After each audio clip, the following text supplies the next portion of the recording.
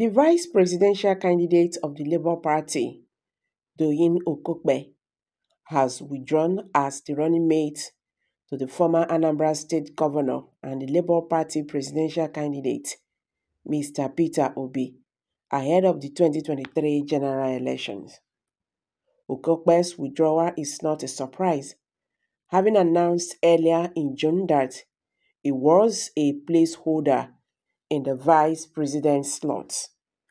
According to Okupe, on Thursday, a replacement will be announced shortly by Barrister Julius Aburi, the national chairman of the party. This afternoon, I submitted my withdrawal letter from the position of the vice presidential candidate of the Labour Party to INEC. A replacement will be announced by a national chairman of the party shortly.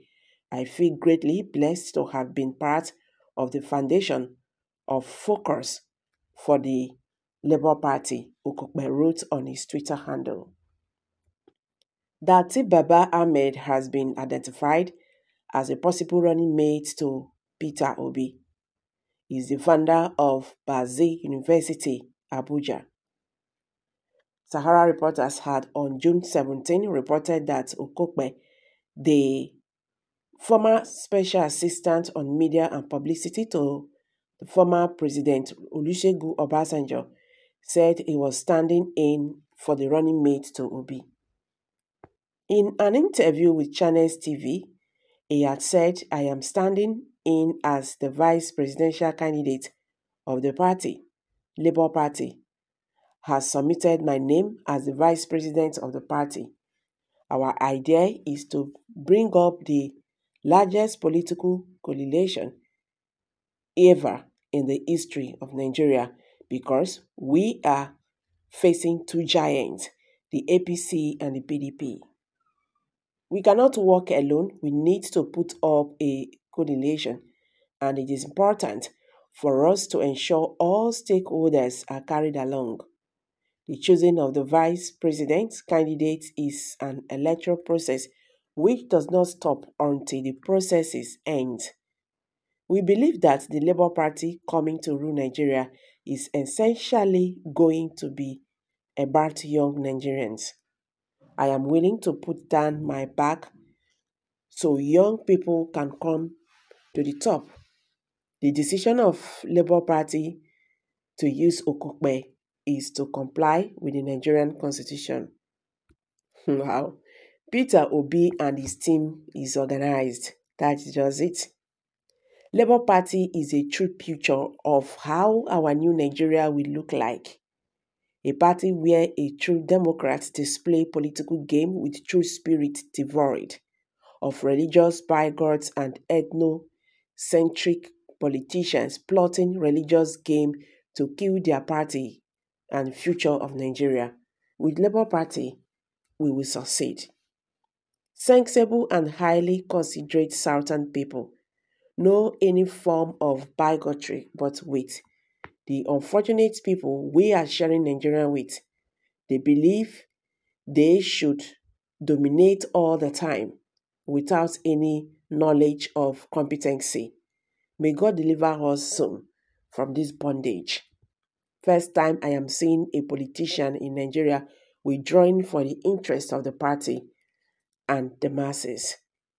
They said Obi is a social media president and we only win on social media, but they thought of Obi keep giving them sleepless nights, and he has become the talk and the topic of all the opposition candidates and their supporters, and they said he cannot win.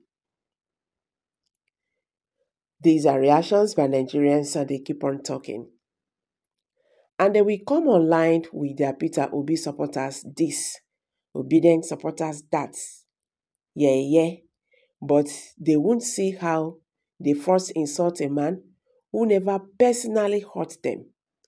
Then, when his supporters return some measure, shaking together and running over, they crawl out with their blabbling and shouting and all that. This time, we give it to them back to back.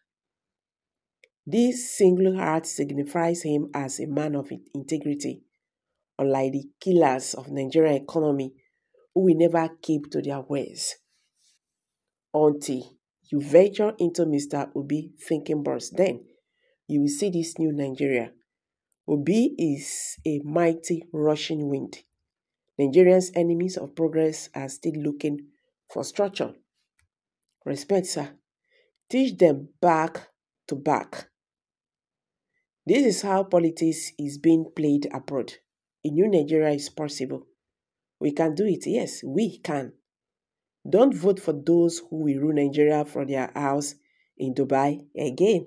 Don't vote for those who will rule Nigeria from sick bed in France or in UK. Nigerians have suffered enough. Let us reclaim our nation for the sake of our children and our born children. Just like Caesar entering Roman, Tinubu come and saw, and he will conquer by the grace of Almighty God. With Tinubu as a president, Nigeria and Nigerians will surely witness through delicious soup of democracy. We need Tinubu more than he needs us. Nigeria is like sinking ship. It's in the middle of Pacific Ocean before our mentor, Buhari, come and save us with all of Almighty God. President Buhari takes us to the gates of promised land, better Nigeria, and defender, builder of modern democracy. Tinubu will take us inside the promised land, better Nigeria. On Tinubu's mandate, we all shall stand. These are reactions by Nigerians. Please, what did Tinubu do with the billion vans that was found in his house? Lest I forget, what exactly did he do when Nigerian youth was killed in Lekki toll gate? What exactly did he do? Honestly speaking, that is a very great question you should answer. So guys, I'm dropping it here. Kindly share your thoughts below the comment section. Thank you very much for this coming out here. Bye for now.